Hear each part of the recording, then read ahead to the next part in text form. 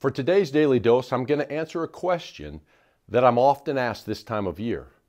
Should Christians participate in Halloween? Well, first of all, let me just say I love this time of year. The weather's changing. Yes, the cool weather has finally arrived here in Arizona. But this time of year is also when we run into a celebration that's always surprised me. It's also frustrated me. It's called Halloween. My question is, why are people so excited to celebrate death? Why do people elevate and want to associate with darkness and with witchcraft? Is this healthy? Is this wise? Does this honor God? So let's spend a few minutes here discussing Halloween from a Christian and a biblical perspective. I'd like to start out by checking out, where did Halloween come from anyway? So that we have a good understanding of what people are really choosing to associate with. Now, I've done research, and nearly every resource that I have researched agrees that the origins of Halloween, the purpose, the DNA, even really the controlling spirit of Halloween is pagan Celtic religious festivals, practices, and yes, worship. See, at the core of Halloween is an attempt to appease demons. I know it sounds dramatic, but it's true. At the core of Halloween is an attempt to appease demons who were trying to trick or treat people into darkness. Let's not gloss over this. Again, the main purpose of Halloween is to appease demons. Well, in the 4th century, the church wanted to try and redeem this pagan festival.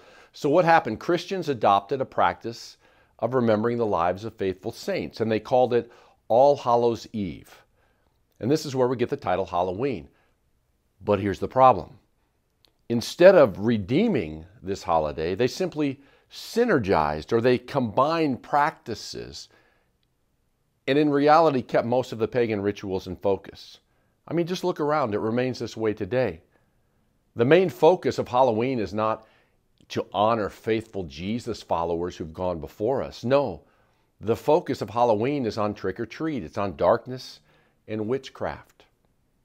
So what does the Bible have to say about mixing darkness and light? Well, 1 Corinthians 10:21 says this. It says, you cannot drink the cup of the Lord and the cup of demons too.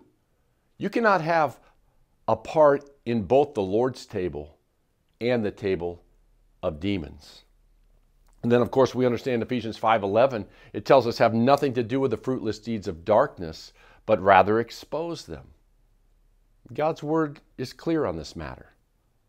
Like it or not, Halloween, it's steeped in witchcraft and demonic paganism. Again, look around. It's easy to see it in our culture all around right now today. In fact, check this out. The leader of the Satanic Church, Anton LaVey, actually thanks parents for sending their kids out to engage in Halloween activities.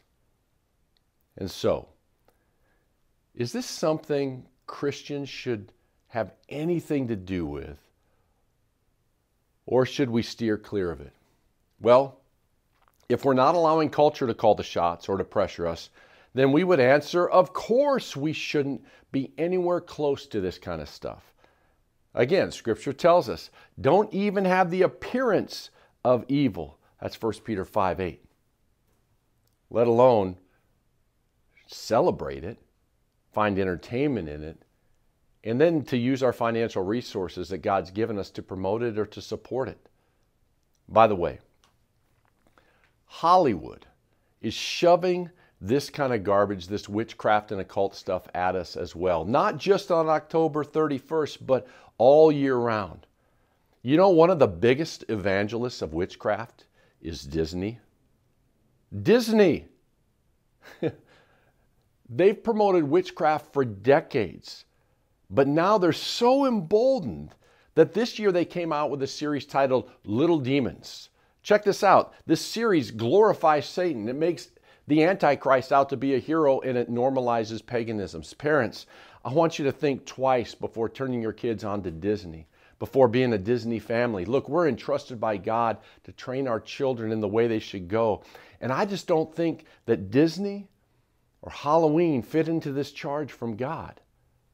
Look, I've even seen young people who've grown up in the church then overcome with demonic torment as they spent their childhood feeding on and consuming this kind of stuff.